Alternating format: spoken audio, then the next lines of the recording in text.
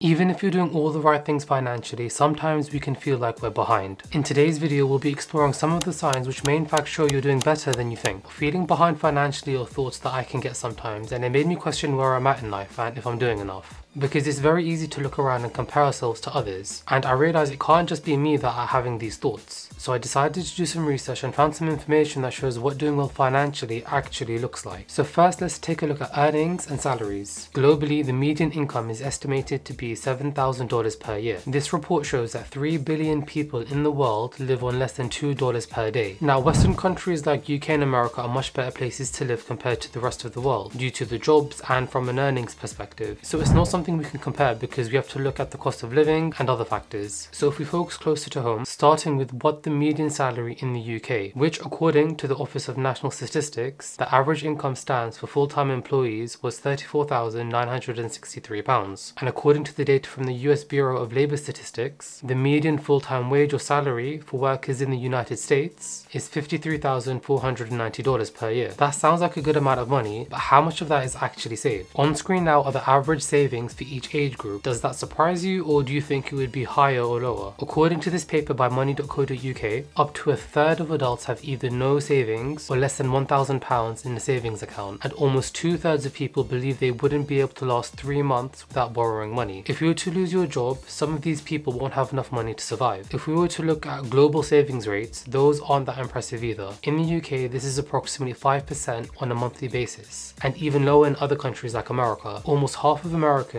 earning more than $100,000 per year need to live paycheck to paycheck, which for me when I saw that was surprising. So if you see someone with a nice luxury item, don't think how can they afford it and I can't. It could just be that they are part of that 34% of people who spend everything that they make and have no savings. Some people are in the position where they simply can't save as they don't have the money, but some can. So if you're watching this and save 5% of your monthly income, then you are doing better than most. And it's more about what you do with the money that you've earned. But that might not make you feel better, so listen to this. In a report, a study was done which showed that people with salaries in the UK of £80,000 to £100,000 felt that their income was about average, when we know the national average is lower. The studies show the reason people feel this way is because they're surrounded by individuals who earn the same or maybe earning more. The need for comparison robs you of happiness and feeling content financially because inevitably you're comparing yourself. Psychologists have actually found is that we often compare ourselves to others when we try to figure out where we stand within the whole money hierarchy thing. Comparison with the closest people in our circles is how we form our identity, and this is called social comparison theory. And for the most part, this isn't very healthy. So when you start comparing yourself to others, you're kind of subjecting yourself to psychological torment. You may experience feelings of guilt or remorse for not even feeling good enough. It's funny because even if you make more than the average salary in the UK, or you may even make double the salary in the UK, if all your other friends are making tons of money, you might not feel financially well off. And you have to know that this feeling will always exist. It just shows how much it's ingrained in our human nature to compare ourselves to others. And upon reflection, you realize that people, even at the elite levels of success, are doing some sort of comparison with each other. And that's just never going to go away. You have to fight that human nature to not compare yourself to others. So if you're able to base your own financial success on your own standards and beliefs, then it's a huge sign that you're doing well financially. Here are some signs you are doing better financially than you really think. Earning more doesn't mean you spend more. You live like you have no money even though you actually do have money. This is something that I've always tried to do. Just because I make a little bit more money doesn't mean I should be spending more money. I try to make sure that all my spending stays the exact same. So if you're doing that and you don't just spend an extra £100 just because you have an extra 100 or an extra 500 or however much that might be, but you maintain the same lifestyle, that's a sign that you're practicing delayed gratification and you're not tying your happiness to stuff. You track your finances. You know what you have, earn and owe. It's very easy to ignore, underestimate or overestimate how much money comes in and how much money is being spent. Sometimes this can be because it's difficult to confront some of the harder truth. Now, you don't need to know exactly where every penny goes, but you do need to have a decent understanding of where your money is going. For example, this could be keeping a simple spreadsheet or checking your bank balance once a week. Something like finances will have a compounding negative effect if you ignore it or leave it too long. So even if you are doing this once or twice a week, you're doing much better than you think. You pay your bills on time. The reality is many people struggle to pay their bills on time. So if you can pay for your essentials like rent, food, electricity and other stuff without taking additional debt, you're doing pretty well. So if you're consistently paying all your bills at the end of the month on time and not incurring any bad debt through that, then you're in a good spot financially. And if you can continue to either raise your income or lower those expenses, then you'll be able to start saving money and progressing in your financial journey. You don't impulse buy or upgrade. Now there's always some sort of upgrades that you can be doing. There's constantly a new phone or a new car or clothing trend. There's always something that you could buy that is new and improved and different. And if you've stopped yourself from impulse buying and just spending without thinking, then you are on the right track financially. We all have our vices, but being aware and knowing how to handle them is a big win. Something which can be helpful is following a 48-hour rule. So whenever you see something non-essential that you want, wait a 48-hour period before you buy it. Oftentimes the waiting itself turns off your spending trigger. Talking about money or listening to financial content online, you actually talk about money. Most of us spend the best part of our days for the best years of our lives working for money, and then we never talk about it. And sometimes you can be ashamed of it. It's something that you don't really talk about with people. But if you're open and honest and get people around you who you can actually talk about your finances with, you can ask them questions, learn from their mistakes, they can learn from yours, then you're going to be in a good spot financially and you're going to be on the right path. So if you're talking about money, you're getting there. You don't live paycheck to paycheck. For a lot of households, finances are things that happen to them. Money comes in and money goes out with nothing left at the end of the month. The problem is it only takes one bad day for everything to unravel if you don't have an emergency fund to fall back on. If you don't have that money saved for a rainy day, it may mean you need to take out a loan in an emergency, and paying back that loan with interest will end up costing you a lot more in the long run. Way more than you would have paid if you had just had the emergency fund. Having this cash as a safety net gives you peace of mind and stability. Learning from your financial mistakes, you're heading in the right direction. You view your financial mistakes as learning opportunities. You may not be where you want to be financially in life. It may be that you've taken on too much debt or you didn't ask for a raise early enough. Regardless, as long as you learn from your mistakes, then you are heading in the right direction. Now, no one is perfect and we all make mistakes, but the worst thing you can do is think that your financial mistakes equate to failure. Instead, think of them as a cost for learning something new. Having a long-term financial plan. It's so much easier to make progress when you have a plan in place. This can be written anywhere, in a diary or in a spreadsheet, but regardless, any plan is better than having no plan, because at that point you start switching from short-term to long-term thinking and you set yourself goals. And this can be quite motivating as you know what you're aiming for. Those are some signs you are doing better than you think. And if you want to learn more, you might want to check out my other video over here.